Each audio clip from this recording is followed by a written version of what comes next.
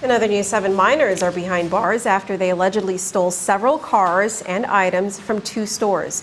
Police uncovered a conspiracy involving 7 male minors. 6 of them are 13 years old and 1 just 12 years old.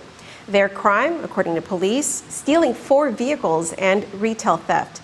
GPD spokesperson Officer AJ Balahaja says the boys were interviewed by police and they provided information regarding the thefts. Based on the charges, it appears that the minors were involved in an accident with one of the stolen vehicles and eluded police capture. The teenagers have been charged with 4 counts of stealing a vehicle, conspiracy, guilt established by complicity, eluding a police officer, leaving the scene of an accident, 2 counts of retail theft, violating curfew, and beyond control.